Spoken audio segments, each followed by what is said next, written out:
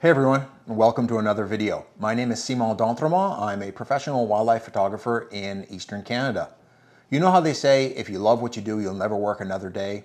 Well, that's what I'm going to be talking about. I'm going to be talking about how to monetize, that is, how to make money out of your wildlife photography. Make sure you watch till the end. At the end of this video, I'm going to show you my photos that have sold the best. I'm going to tell you why, and I'm going to give you the 3 key criteria that I apply and that you should apply to your photography to make sure you go out and actually take photos that will sell well.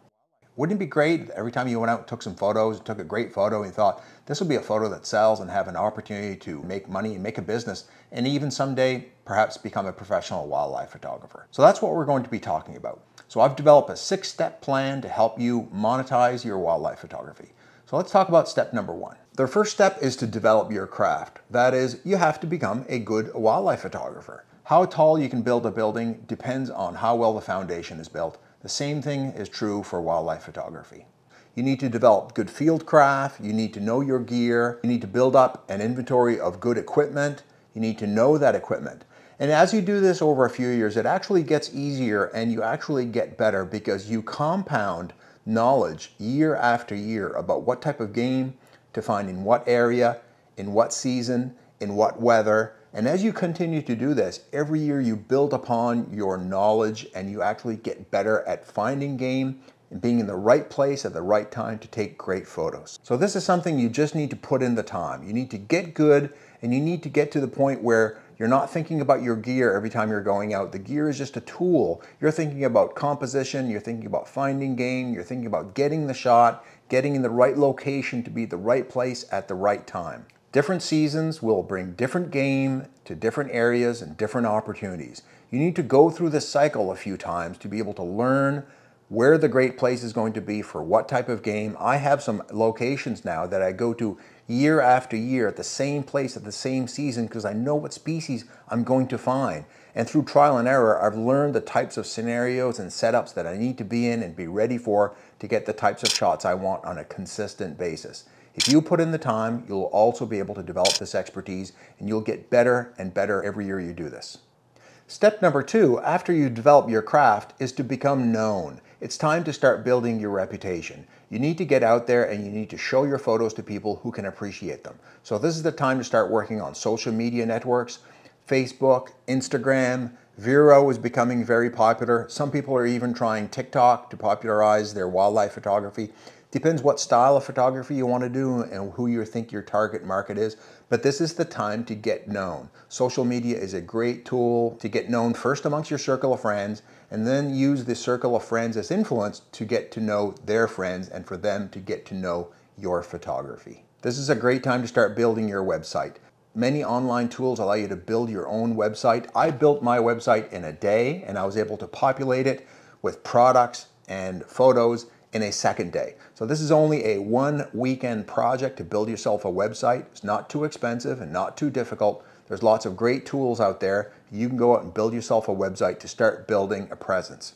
One thing about building a website you should keep in mind, pick a website provider that later on, if you want to commercialize your prints by selling prints online, you can do it on the same website that you've developed. It's much easier to add online capability to your existing website than start from scratch. If you pick a website provider that's not well equipped for online sales and you want to add online sales later, you'll have to change to a different provider and maybe design a new website. So look at commercialization early on to see whether or not the website provider you're picking to start off with can eventually be responsible for some of your online sales activity.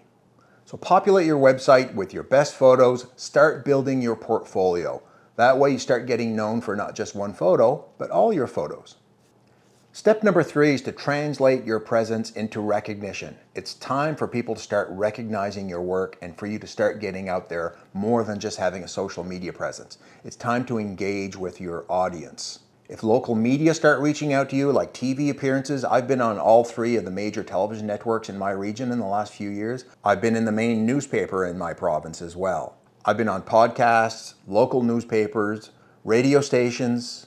Eventually, local photo clubs will start asking you to go do presentations to their clubs and to their members. This is something you probably want to do for free at the beginning, but eventually you can start charging for this as a service, which is another way of commercializing your wildlife photography. The two signs that you're making progress on this step is when you hear people say, I knew it was your photo even before I saw your name, and I love your work.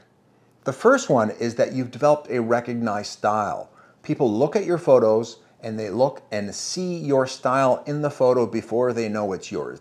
That means you're starting to develop a style across your portfolio that's recognizable. This is a very good thing. Some people think that having a look across their photos is a bad thing, but someone else suggested that Michelangelo had a look, and that was never a problem. And the other comment is, I love your work. That means that you're not being recognized just for one photo, but the ensemble of all your photos is called your work. When people are talking about your work, it means you're really making progress here. The next step, step number 4, can be developed concurrently with step number 3, and this is to develop your suite of products. Now, why do I call it a suite? Think of your revenue as a wildlife photographer as a pie chart with different areas bringing in different amounts of revenue. Very few wildlife photographers make an entire living off of one type of product.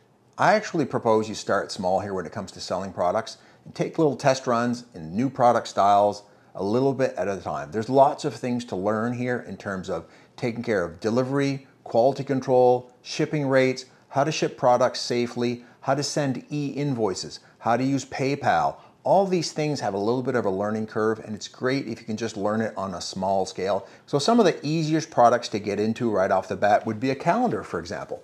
You can find lots of online tools to make calendars. You can start selling these to friends and family, and you can promote these through your own social media networks. You don't need to buy any advertising. Starting off a calendar in your first year and selling a few dozen here and there, there's absolutely nothing wrong with that, and just as a way to start getting into the business and starting to learn the business as well. There's also prints, of course. Now you can print your own at home, or you can use a commercial print shop to do larger. Once you start getting a reputation, you develop some other products that you can sell. One of them is your time and custom jobs. More and more, I'm starting to get emails and phone calls as referrals from other people who are looking for my expertise to buy on a custom basis, either for photography or videography. For example, I'm working on a nature documentary right now where I'm going out and filming wildlife and birds, as well as shooting some drone footage. If you're an extrovert and someone who really likes engaging with other people, don't forget to sell yourself as a product. Speaking engagements, product sponsorships, these are things where people are not buying your photos, but they're buying you, and you are a product that's part of your suite of tools. Another way to sell your photos is through stock agencies, where you load your photos to these agencies who resell your photos and give you a small commission. At this point in the industry, it doesn't seem that this is a great revenue generator for most people because you only get very small amounts for your photos. Other ways that wildlife photographers make money, for example, would be to sell to magazines and also to write articles for magazines. If you can provide the photos and the text, that's a great all-in-one solution for a magazine, either online or a print edition. And as you get more reputation, you can start writing your own books and giving tours and one-on-one sessions. Step number 5 is to scale up. That is, just increase the volume of everything as much as you can or want to on weekends, evenings, vacation times. This is the time to grow your business, grow your reputation, keep selling more and more, get more connections, get more referrals, or scale it up to the point where already you want to keep it at a steady state and continue to do this as a sideline, or whether or not you're ready to move to step number 6. Step number 6, if someone really wants it, is to transition to wildlife photography full-time. And by the way, no one stops an old job and becomes a wildlife photographer starting in the field for the first time in day 1 and becoming a professional wildlife photographer. It just doesn't happen that way. It takes years and years of expertise, building up the reputation, the following, the quality of work, the portfolio, the connections. These all take time. Everyone who's a professional wildlife photographer pretty well has scaled this up on the side to a point where they felt ready transitioning from an old career to a new career. This may be something you're not interested in doing. You may want to scale it up to a certain point. You're getting a certain level of income, manageable within your current job, your current lifestyle, and you want to keep it that way. That's 100% great. At that point, you can start becoming pickier and pickier what kind of business you do, and you'll be able to evaluate how much time for which part of my pie chart am I willing to commit. And I promised you a tip. You need to take photos that sell. Not every type of photo will sell. I'm going to show you now some of my top selling photos, and now I'm going to share the secrets on why these are good sellers. In my experience, the best-selling nature and wildlife photos will have one of three attributes. The first type of photo that sells are artful. That's right, they look like art. They're very pretty. They have good composition. They have tricks with light. They have tricks with angles. They look nice. They have a good composition. They have leading lines. They have the types of attributes that look artful. This fox image, for example, is one of my best-selling images. It has a unique look. It has nice light. It's well composed, catches your attention. This is the type of photo that sells really well. And it's of game that's very popular and cute, let's say. Foxes are, so this photo sells very well for me. This bald eagle in the snow, for example, is also a good seller. It has a nice composition, it has some action, it has some environment. It looks like art as opposed to just being a snapshot. This photo of two Bohemian waxwings looked very artful. Nice composition, nice environment, nice background, nice light. This photo sells really well for me. The next type of photo that sells really well is a photo with a sense of place. Now, what's a sense of place? I'll give you this example outside of wildlife photography. Let's say you're a sports photographer at the Olympics. You're hoping to be on the front page of Sports Illustrated, and you're photographing gymnastics. You take a wonderful photo of a gymnast flying in the air doing all kinds of loops. Someone is off 30 feet to your right and has the same photo as you, but they position themselves so that the Olympic rings are behind the gymnast. When both of those photos show up to the editor of Sports Illustrated, the editor will pick the photo with the Olympic rings in the background every time over your photo. It's instantly recognizable as to where it was shot. People, when they buy photos of nature, like to have mementos of home, or if they're away from home, they like to have reminders of home.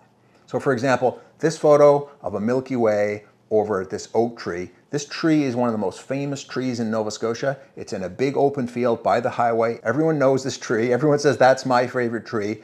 I got a beautiful Milky Way over this tree. This has been one of my top sellers because it has a sense of place. People know that this is the tree by the side of the highway, and they buy it because it's recognizable.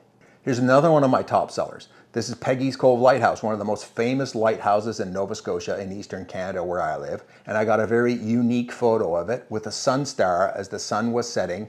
Really underexposed it as I was trying to take bracketed shots, but the underexposed version looks great. So because this photo has a sense of place, people recognize it where it is, this is one of my best-selling photos. Now some of you may be saying, well, that's fine for landscapes, but you can't take wildlife photos with a sense of place. I'll have to disagree. Look at these two photos of a snowy owl. They're both great photos. They both look great. But the one on the left is on a lobster pot by the ocean. I live by the ocean, and people here want to be reminded that they live by the ocean, or if they're away from home, want reminders of the ocean. Because I live near the ocean, the photo of the snowy owl on the lobster pot in front of a wave and the ocean will be a better seller long-term than the other photo, even though technically the other photo might even be prettier. The third type of photo that sells well is the unique photo. That is the wow factor photo. That's the photo where people say, wow, that is really neat and that is cool. This photo here of a red-winged blackbird's breath is also another example of a unique photo. When people see that, they know they're seeing something unique, they know they're seeing something they don't see every day, and it really looks good captured in a photo. And here's another example of a unique photo. This common loon flipping a green crab. Just the fact that I've caught that action gives it a very unique look. People know it's just not a snapshot of wildlife. They know I've captured a moment and it's worth printing. I really try hard to answer all the questions in the comments below, so if you've got a question left after watching this video, please put it in the comments. I'll really try to get to it. Let me know what product you're going to try to develop first. I'd love to see, and I think the viewers would love to know what other people are doing. Go out and do it yourself.